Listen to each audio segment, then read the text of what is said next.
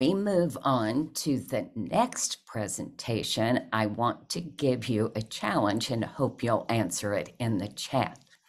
I'm going to give you a myth, and I want you to provide ideas, your ideas for why it is a myth.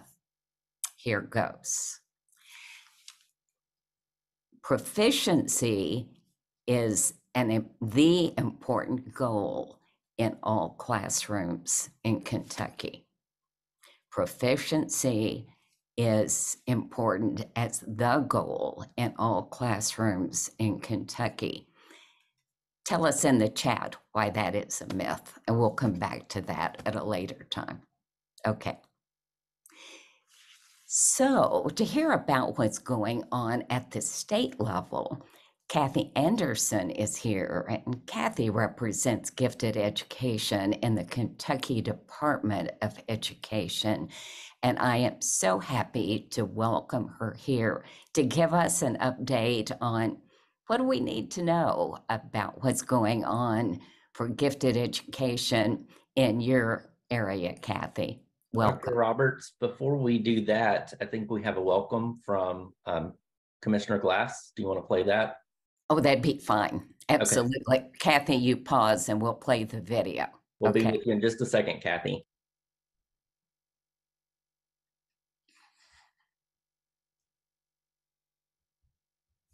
Hello, everyone. I'm Jason Glass, Kentucky's Education Commissioner and Chief Learner.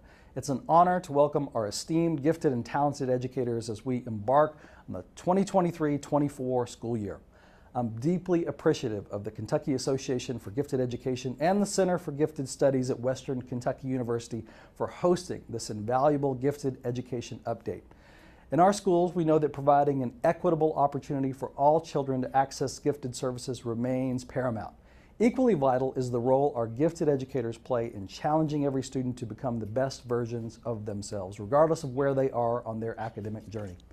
As Kentucky's Education Commissioner, I've had the privilege of working alongside dedicated educators like yourselves.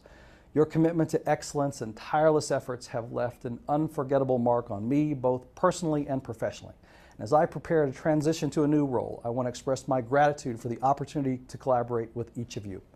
Though I will be moving on soon, know that the Kentucky Department of Education's dedication to equity in education will remain. While we've embarked on the journey of our new vision, United We Learn, inspired by the voices of countless Kentuckians, the heart of the department's mission remains the same. KDE is determined to create vibrant, immersive learning experiences that fuel curiosity, motivation, and engagement, empowering students to navigate the rapidly evolving world they're inheriting. The call for greater innovation in our schools, as expressed by our fellow Kentuckians, resonates deeply with the team here at KDE, which is where you, our gifted educators, hold a pivotal role. Your expertise, passion, and innovative approach are crucial in shaping the dynamic learning environments that our students need. Acknowledging the unique needs of our gifted and talented students, we have to continue to provide vibrant learning experiences through innovative methods. Balancing this innovation with appropriate services is the key to sustaining their engagement, helping them achieve content mastery, and affording them opportunities for enrichment and acceleration. Having once walked the path of a classroom educator myself, I understand the challenges you face daily. However, I have full confidence that the dedication and resilience of our gifted educators here in the Commonwealth will continue to shine, ensuring the best outcomes for our students. You've been the driving force behind our progress, and I'm excited to witness the continued positive impact of your dedication and innovation in the years to come.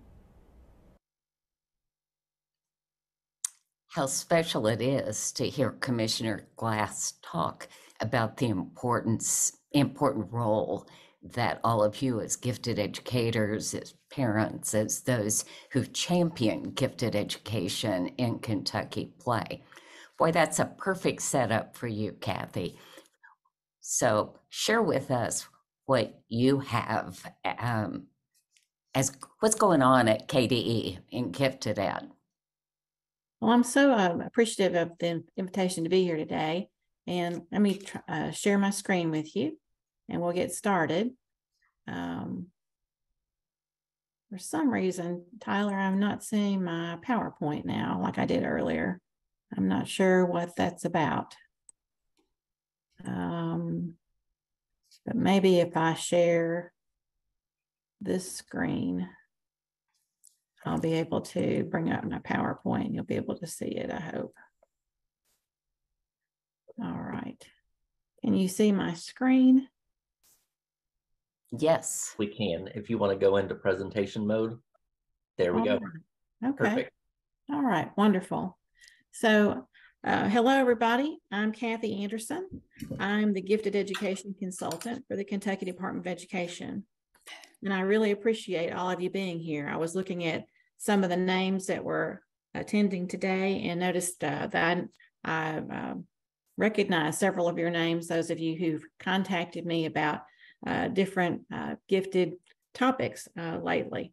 So if you've got any questions, my information will be at the end of this slide. I always feel to reach out to me. All right. Move that out of the way. So here are the update topics today. I'm going to talk about the Office of Special Education and Early Learning, OSEAL, North Star Priorities. The program Gifted Education is in this office along with special education and extra school services and extra student services and also preschool. So Gifted Education is one of the programs in OSEAL. Also, I'm going to share a little bit of information about the State Advisory Council for Gifted and Talented Education. This is a council that is supervised by regulation, Kentucky administrative regulation, and also members are appointed by the governor. Then I'm going to talk a little bit about the Gifted and Talented Coordinator One Stop. This is a SharePoint site in which we have moved all of our coordinator resources. And last but not least, I'll talk a little bit about gifted program funding.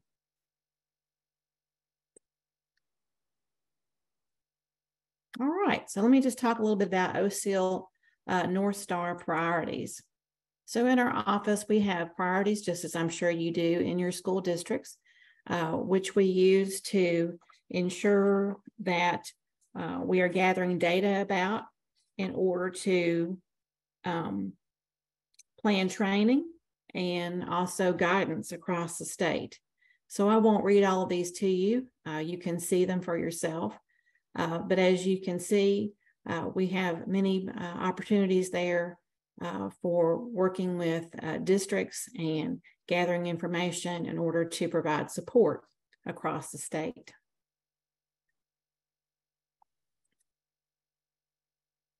All right, next I'm going to talk about the State Advisory Council for Gifted and Talented Education. So our next meeting, or our first meeting of the school year, is coming up soon. It will be on September 20th, 2023.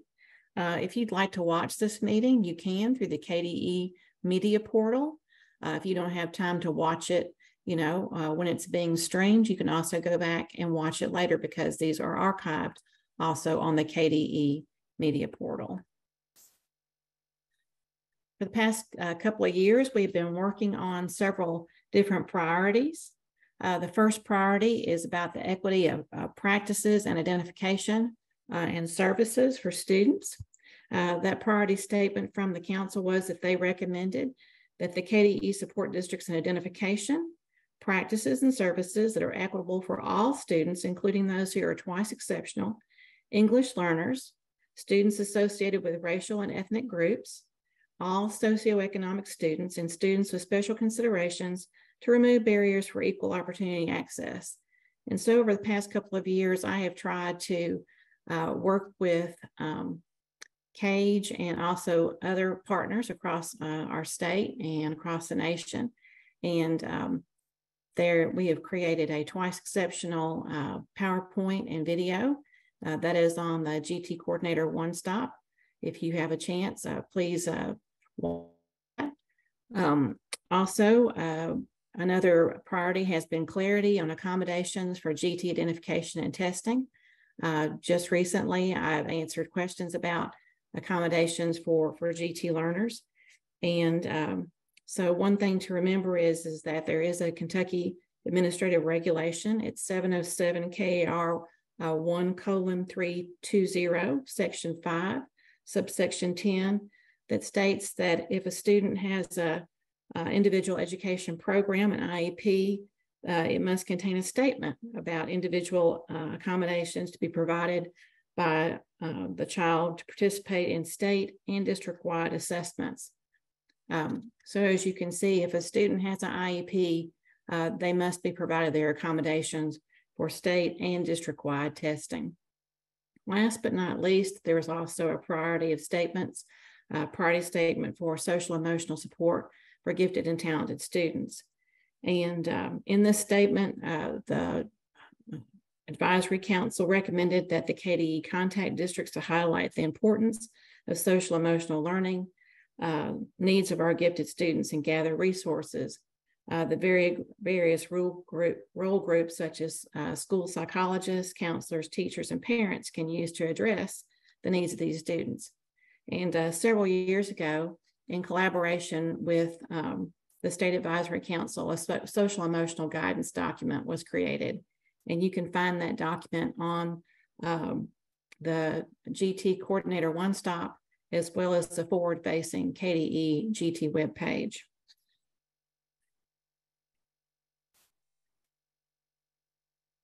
Just a few more thoughts about equal access and equity. That's something that CAGE, as well as the Department of Education, has really focused on the past several years. We want to ensure that students are, as I said before, provided their accommodations if they do have an individual education program, or if they have other needs. And so it's really important to note that in the gifted education regulation, that it states in section 3, subsection 3, that a local school district shall provide a system for diagnostic screening and identification of gifted behaviors and talents, which provides equal access for racial and ethnic minority children, disadvantaged children, and children with disabilities. And for more information about this, again, there is the new coordinator training that is available on the GT One Stop. And I also will be touching on this in the beginning of the year training that will be coming out very soon by September 1st, which I believe it or not, is next Friday. So that's a good segue into just talking about the other resources and things that are on the GT Coordinator One Stop. As I said before, the GT Coordinator One Stop is a SharePoint site. You do need access to that, and I can help you be granted access to the One Stop if you don't have access to that. So please contact me if you do not have access to the One Stop. All right, so on the One Stop, one of the things I'd like to really talk about this morning is the new Gifted Student Service Plan. So for many years, we have worked to improve the Gifted Student Service Plan. I know when Toddy and I first began working in gifted education, hard to believe, 10 plus years ago, this is something that we talked about a long time ago. And we did have a custom form in Infinite Campus that was something that took quite a bit of time to click on and to put all the different areas that a student might be identified for. It still took quite a bit of time to complete the form. But it did transfer with a student, and it could be copied. There were lots of good things about it. But this past summer, we worked with the Office of Educational Technology to create even a better product. And so I really would encourage you, if you hadn't had a chance, to look at this new product. So this new product, it auto-populates from the service delivery options that are marked in a student's gifted and talented record. So it's just pulling right from the record. There's nothing that you have to click on or pull. It just automatically populates. Also, you'll notice when you are in a student's record, you'll see a text box at the bottom now. And this is where comments can be added to the GT record that will show on the GSSP. So if you want to add a comment about how parents or families can contact you, if they have any concerns about service, that's a good place to put that.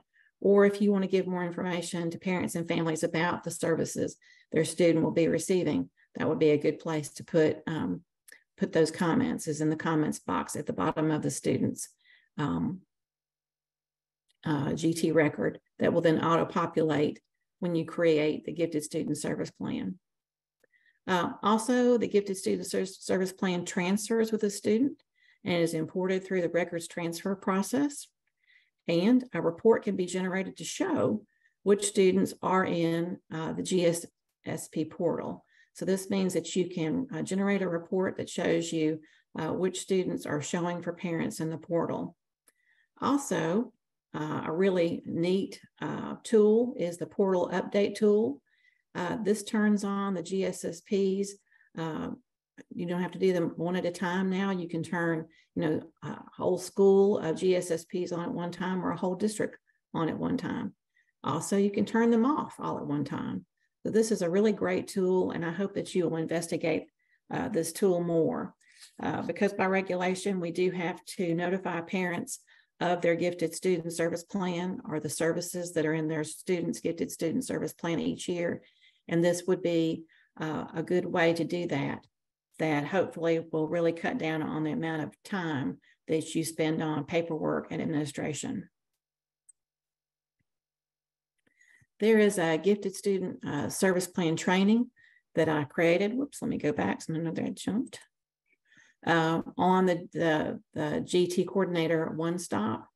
It goes over how to create this Gifted Student Service Plan. Actually, there's not a whole lot of creating to do. Like I said before, you're going to check those services that are on the GT record, and those are going to auto-populate for the student. If the student's identified in one area, it will auto-populate that. If the student's identified in 3 or 4 areas, it will automatically populate to the form. Also, it'll talk about the portal settings report that I talked about earlier, the portal options update tool, how to transfer that GT record and GSSP. It'll talk about how to publish the GSSP to the parent and student portal. Students could see it too. And also, if you wish to print these out, how to batch print the GSSP. You will need to contact your Kentucky Student Information System, CASES contact, to give you access to these tools before you can be seen, or you can use them in Infinite Campus. If you're not sure who that person is, if you'll just go to the KDE Open House school directory, this is a place that you can see all types of roles for each district. And you can find the CASES person there, as well as if you need to find a GT coordinator somewhere across our state. That's a good tool to use, is the KDE Open House directory. And it's on the very first page of the KDE webpage.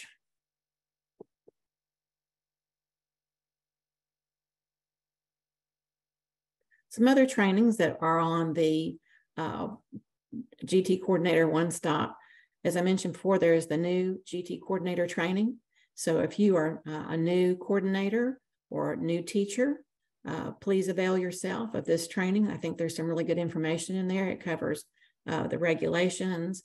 It talks about the data standards and how important those are and the updates that have been made in the data standards. There are some resources there that might help you in getting started with your gifted program this year. There's also a video and PowerPoint presentation on special considerations, trying to kind of debunk or help people understand what special considerations are, how those can be used, and some best practices. There's also, as I said before, a recording and PowerPoint on twice exceptional students that talks about the myths, identification, and strategies for providing services. So I hope that you'll take time when you have a chance to look at these trainings and the other resources that are on the GT Coordinator One Stop. Also on the One Stop, we have updated the data standards for gifted and talented. You'll notice that there's been maybe some word changes, and also the directions for this new GSSP that I've talked about are also included in the gifted and talented data standards, and also a link to the end of year processes. And that's something that I'll talk about later on in the year. There'll be a end of year training for that. Also, the GT coordinator handbook, sample handbook, we've tried to make that a little simpler for people.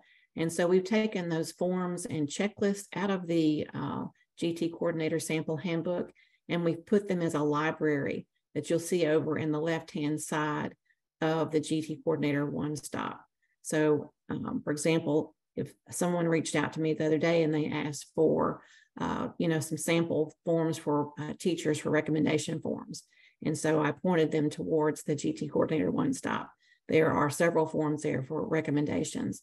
There's also different checklists of things to look for students, as well as the jot down behaviors that were created in concert with the Western Kentucky University and Center for Gifted Studies.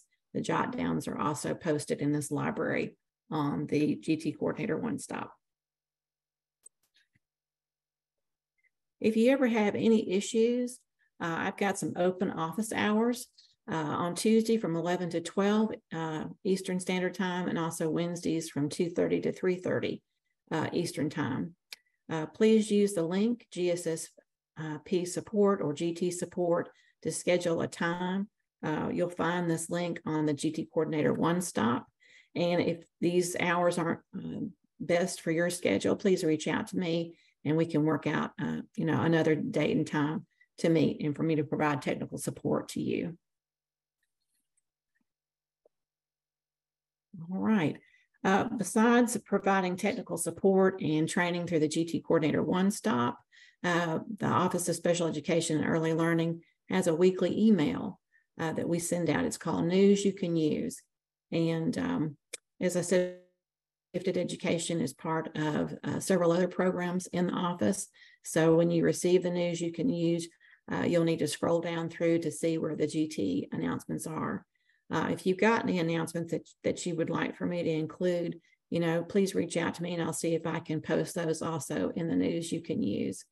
If you're not receiving that, please check your clutter and junk folders. Sometimes when you receive multiple emails, or an email is sent to multiple emails, they tend to maybe go there due to the firewalls that are set up in a district.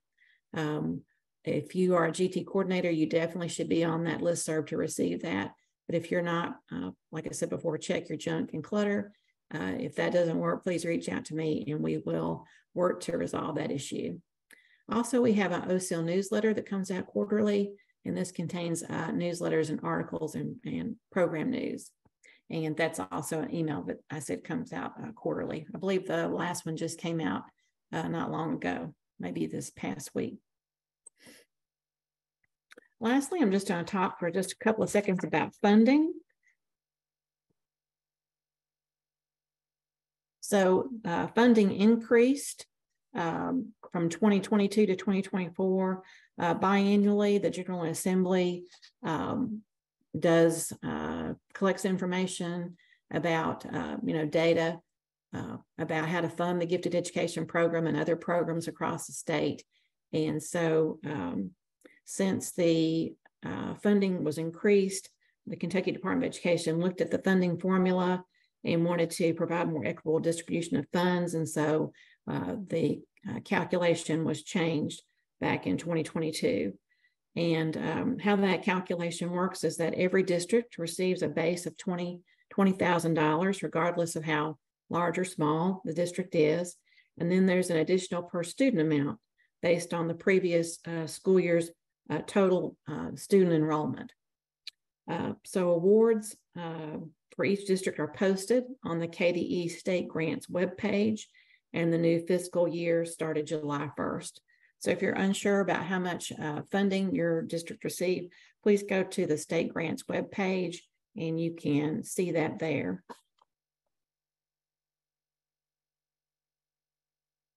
So that's all my news, my updates from the Gifted Education at the KDE. There is my contact information. Please feel free to reach out to me either through email or give me a call. I'm always glad to help.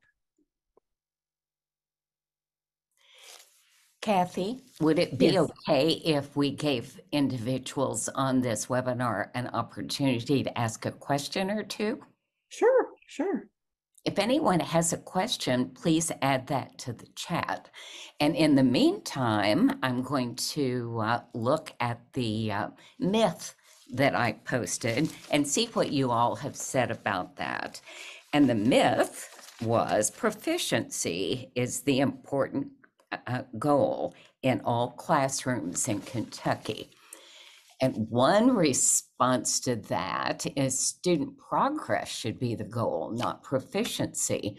That is in our state that is a range of score points that is based upon averages and in many times associated with less than desirable percentiles.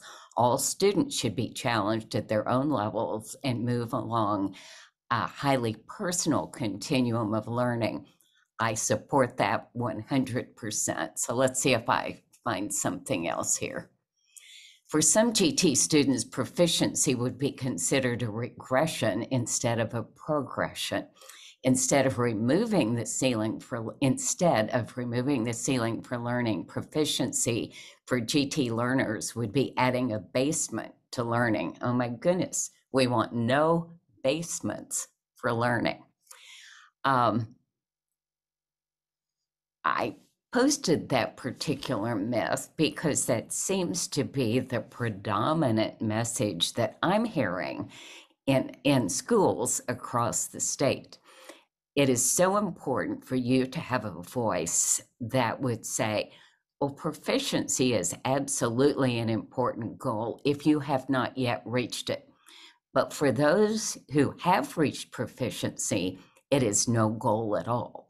So moving along on our learning journey, we must establish higher goals and actually get rid of the learning ceiling. I like to think of the goal of education as what I'm going to read here. The goal of education is not to increase the amount of knowledge, but to increase the possibilities for a child to invent and discover, to create people capable of doing new things. And of course, all of that is about thinking. It's about minds-on learning. Are there any questions posted for Kathy? There are two questions that I see. Kathy, Abigail has asked, does the district need to update Infinite Campus? Our GSSPs are not auto-populating. And Leslie Van Wy has a similar question. I've been entering my records and then having to add the GSSP. How does it populate? It's not happening on my end. Okay. So I would encourage you to go back and look at the GSSP training. And if the GSSP training doesn't answer those questions for you, then please reach out to me and we'll set up a time so that I can look at your screen and see what it looks like. It's a little hard to answer that question without maybe doing some one-on-one work with you guys. So if you would just, use that GT support office hours time. And if that time doesn't work for you, let me know and we'll set up something to look at it together. But I'm really excited that you're interested about it. Kathy, there's another question from Ashley Biggs. What is the specific source of the grant funding Kentucky districts receive? She said that's wonderful that each district receives $20,000 despite the number of students served, so that districts with fewer identified students can build their programs. So that money is allocated by the General Assembly, and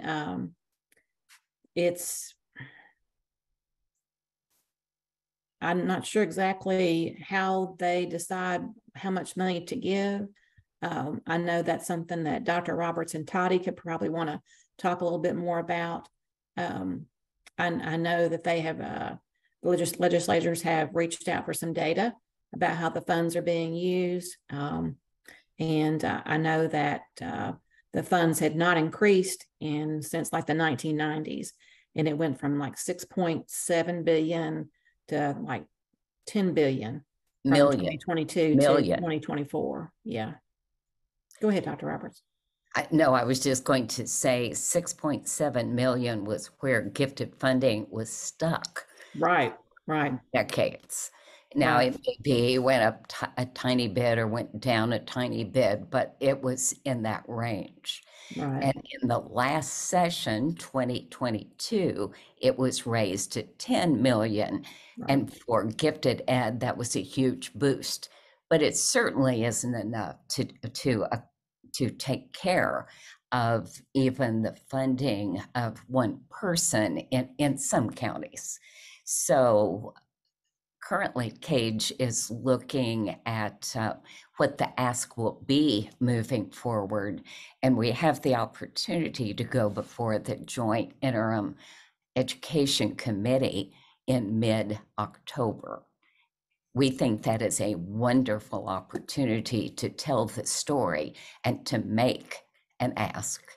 This is a legislative session coming up that will be a budget session. Last one wasn't, as that's only done every other year.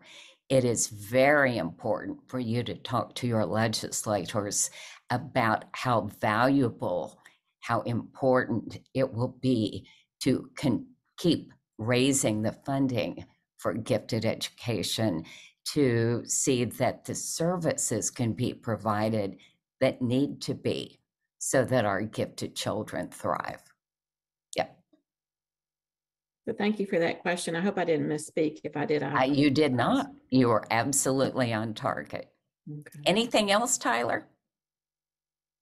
For I Kathy? dropped the links in the chat where they can see the award notifications by district. If folks are interested, I included fiscal year 23 and 24. Otherwise, I am not seeing other questions. If folks have other questions, you can drop it in the chat. And if Kathy's still on, she can answer those. If not, we will email those over to her so that she can address them. Thank you. Thank you, Kathy. It is so important for us to know what's going on at the state level.